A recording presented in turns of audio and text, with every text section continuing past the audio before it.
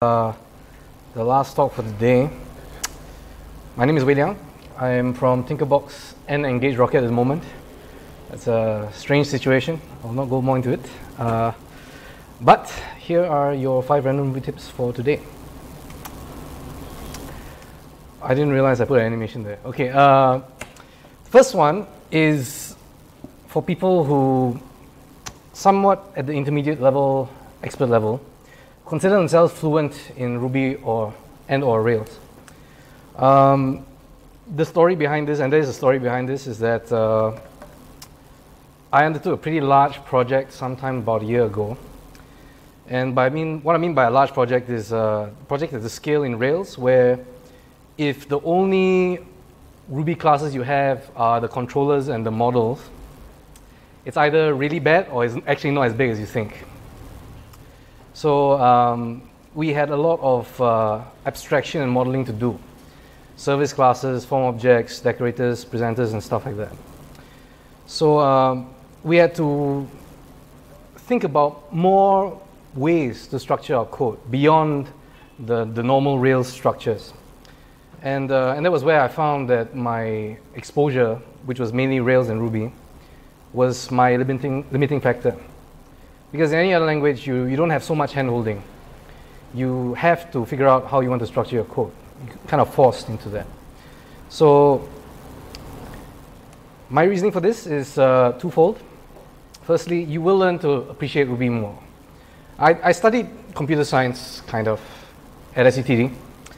And I think I often take for granted the fact that I learned Java and Python, which I don't realize, but I can see it when I compare myself sometimes.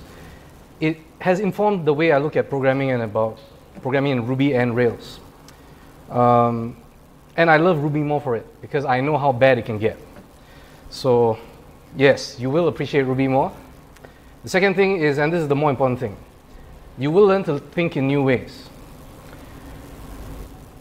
I was programming in Ruby and Rails for the better part of the past 2 years. Then I went to this project where I had to think outside of Rails. I felt kind of lost, out of my depth.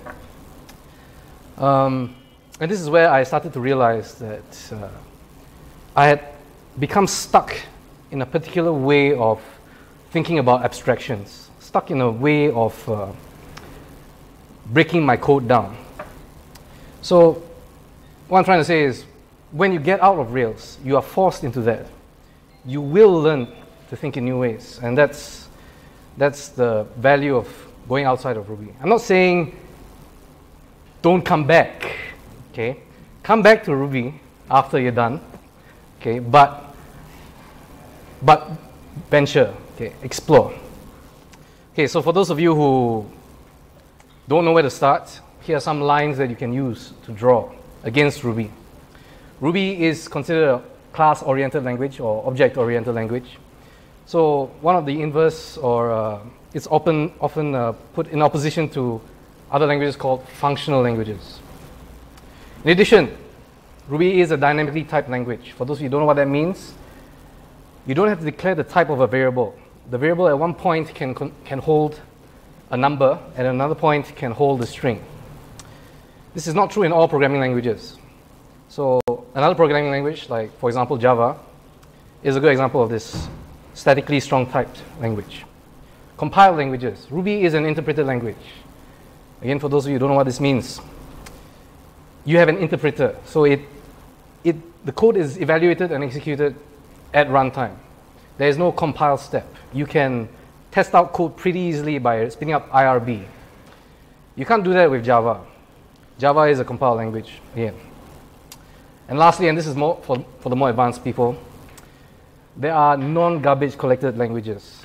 I haven't done this myself, but when you do get into this, you get appreciation for the fact that the computer manages memory for you in Ruby. And sometimes it does better, sometimes it doesn't do so well.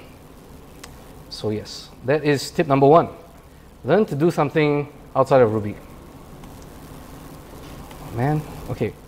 Tip number 2. Use Robocop, but not blindly.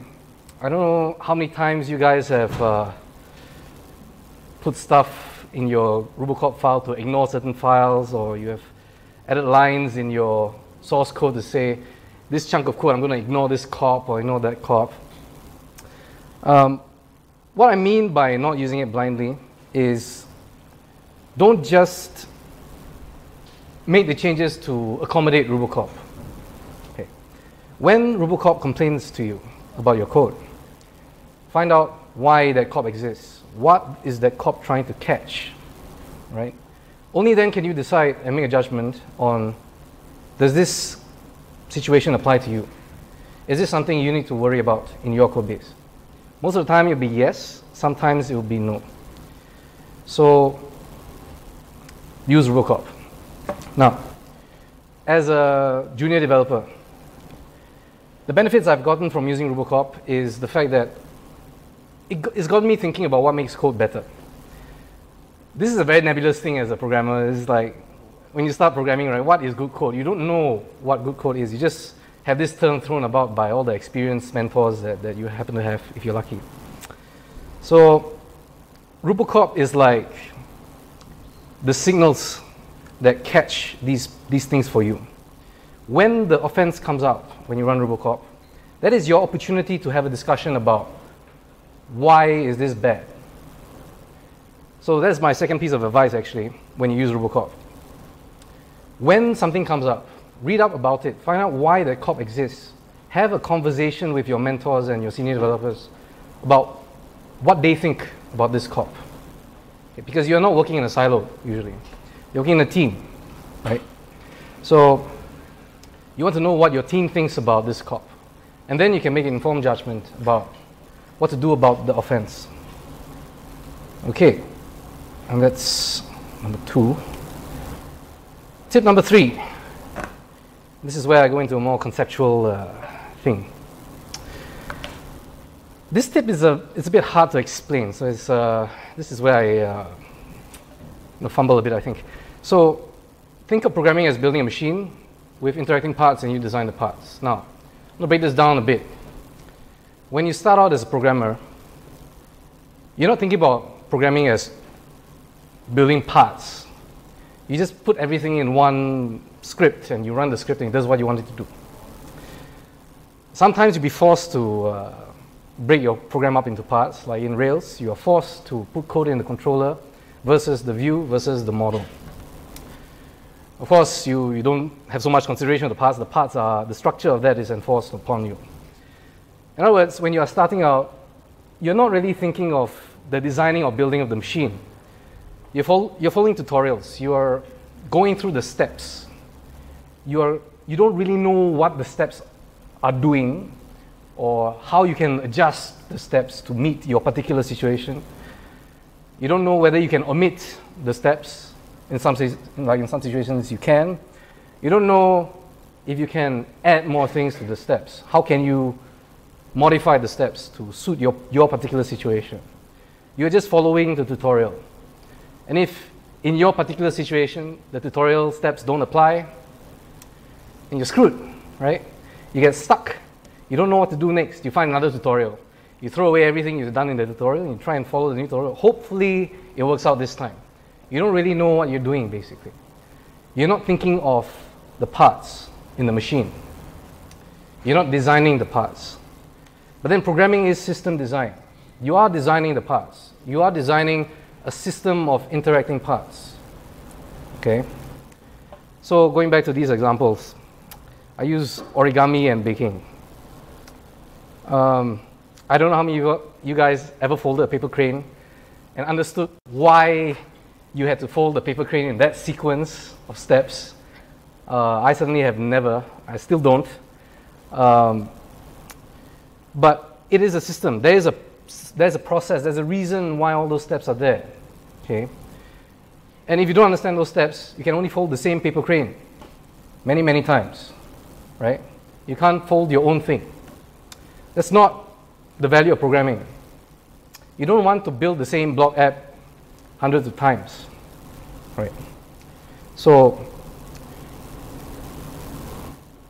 the other thing is that for newer, inexperienced programmers, the barrier to this is the fact that they're trying to get past Ruby as a language, the tools, the process. How does Ruby work, right? So as a new programmer, this is the hardest thing. In fact, if you can do this thinking of programming like you're building a machine of interacting parts, you should consider yourself not a beginner anymore, right?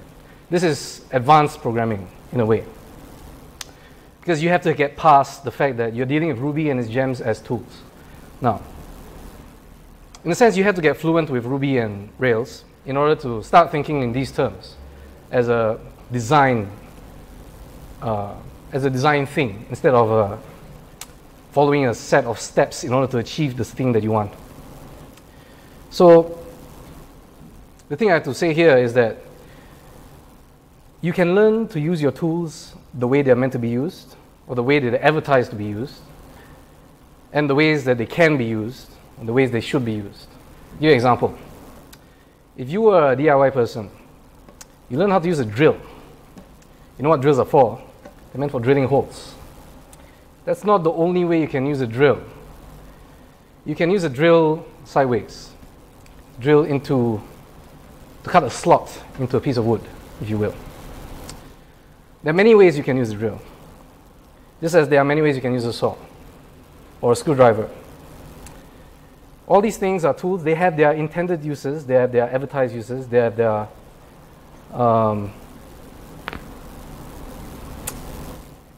they're the ways that they are best used, and the ways that they are not so well used. And there are many different ways you can use them. So, as a programmer, to get to the point where you can think of programming like as a design thing, I think the thing is to realize that you have to learn how to use your tools and be flexible about how you use your tools. I don't feel satisfied with how I describe this. Okay, but I'll move on. Okay, tip number 4. Practice the law of Demeter, unless unreasonable. This is where I invoke one of those exalted programming principles that everyone is supposed to follow, called the law of Demeter, otherwise known as LOD. What is the law of Demeter? This is the way I understand it. You can find the Wikipedia page on this. This is not from the Wikipedia page, but it borrows from the previous tip. So if you think about a program as a system of interacting parts, then your parts should only know and interact with the neighboring parts and not need to reach into the neighbors of the neighbors, right? Also, your parts should know as little as possible about the neighboring parts. Why? Why follow this principle? I found at least that if you try and practice following this, you start thinking in a different way. You start reaching the way of thinking that you get to when you're trying to think of programming as a design thing. You start thinking about the way your parts interact, and also about interfaces. So as a Ruby programmer, if you've only done Ruby, the idea of interfaces may not come naturally to you, as opposed to if you did Java, for example. But they are there if you design classes, right? And you want to minimize the interfaces as far as possible. So this kind of thinking is not natural to the beginning Ruby programmer, or any programmer for that matter. So my advice is to start practicing this, to hone this way of thinking. Also, of course, and this is the main reason why people advocate this principle, you get a code base that's a lot easier to work with. You get a code base that is, some people call good code, hopefully, right? So that is tip number 4. Tip number 5, this is the most practical one. Use a documentation browser. How many guys don't know what a documentation browser is? Okay, very few. I think that's a good sign. So for those of you who don't know, okay, I skipped the explanation of what a documentation browser is, but basically using a documentation browser makes it more convenient for you to check documentation, makes it easier to look up documentation. The result is you will check documentation more. That means you will learn more about documentation, you will learn more about the language and how the language is built and constructed. You will learn more about the standard library. The result is you will learn more about the language, right? And you will become a better programmer. So you will learn more about the tools. You understand your tools better. You understand the tools better, you get to the level of thinking about programming as a design action, as an act of design, not as an act of just following steps, typing letters into a machine to get it to do what you want it to do. So, what are the options for documentation browser? I have 4 here. If you're on Mac OS X, Dash is the original. Dash is very convenient. You type in you download the language sets for documentation that you're interested in. So this can be Ruby, it can be Rails. It includes outside of Ruby and Rails, so you can download documentation for JavaScript or Git or Vim, etc. Velocity is the Windows equivalent. There is Zeal, which aims to work across all the platforms. I hate the UI. If you go to the website, you'll see what I mean. The last option is the option that I think is the most beginner-friendly, is the devdocs.io. This is run from the website, which means you don't have to do the installation. And you can make it run offline. Okay, that's it. Thank you very much.